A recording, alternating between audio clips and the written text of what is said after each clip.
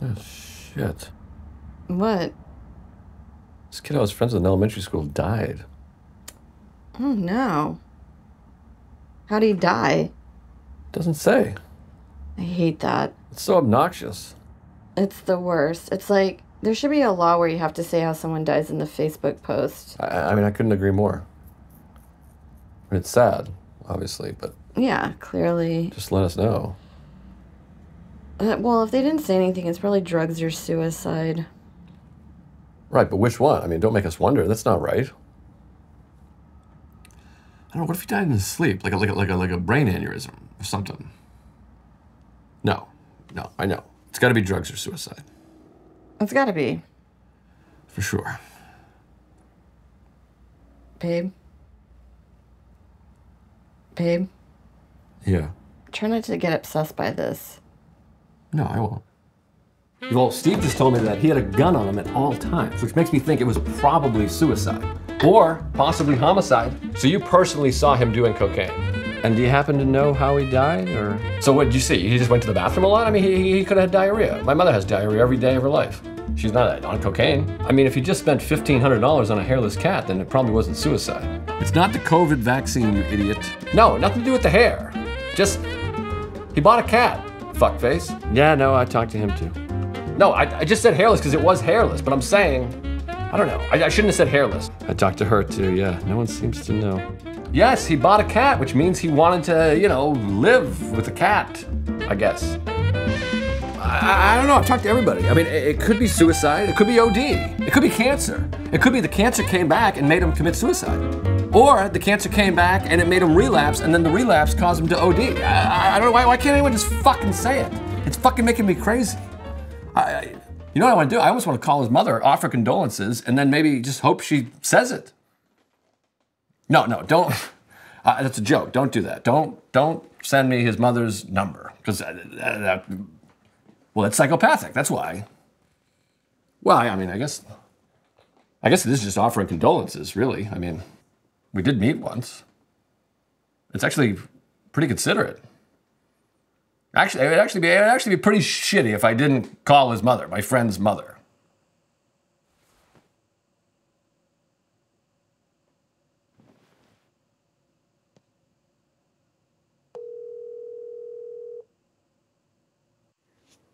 The fuck am I doing? Hello? Hello? Mrs. Flanagan? Yes. Hi. You probably don't remember me. My name's Stuart Green. I was in your son's grade at McKinley. I'm sorry, I don't. That's okay. I was just calling to offer my condolences.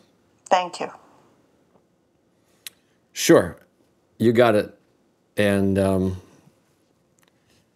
you're in my thoughts. And... What about your prayers? What? You said thoughts. What about your prayers? Oh, yeah.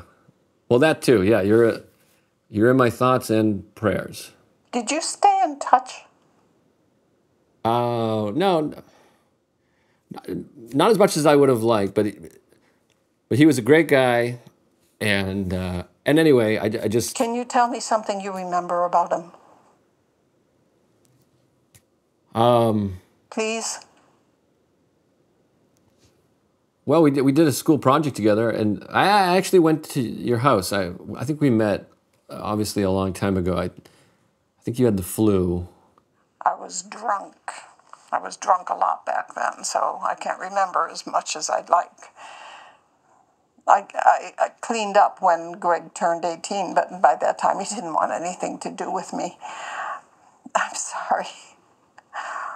I shouldn't be saying all this, but I'm drunk. Drunk for the first time in 12 years. Doesn't feel like it used to. Yeah, well, anyway, I really just wanted to... What was the project about? It was about the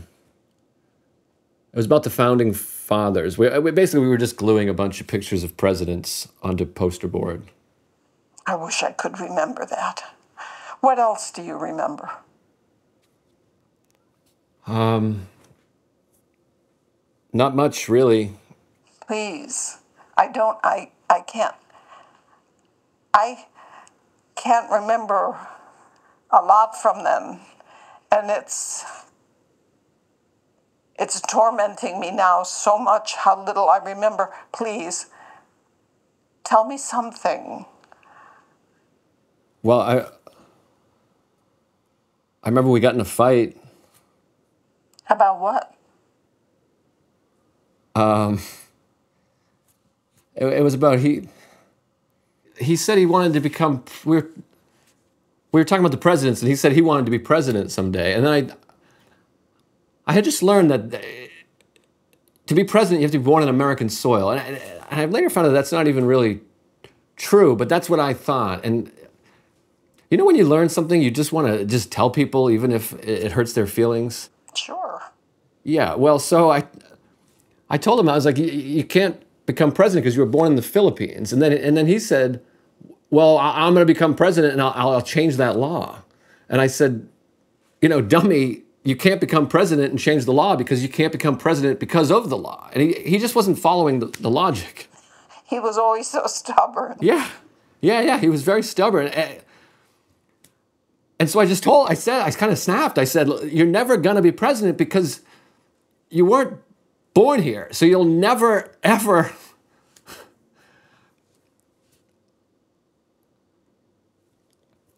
become president. And I shouldn't have said that. And it really hurt his feelings. And I remember he wiped away tears. And I'm so sorry for your loss. Thank you, Stuart. Mrs. Flanagan, I'm an asshole. No, you're not. I am. No, you're not. You're a good kid. Do you hear me? You're a good kid. You're a good kid. Well, I just wanted to offer my condolences to you. Thank you for calling, Stuart. Okay.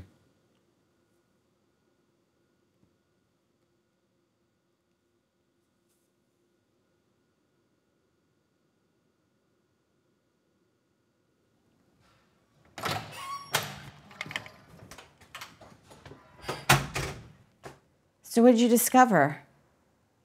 How does the sun shine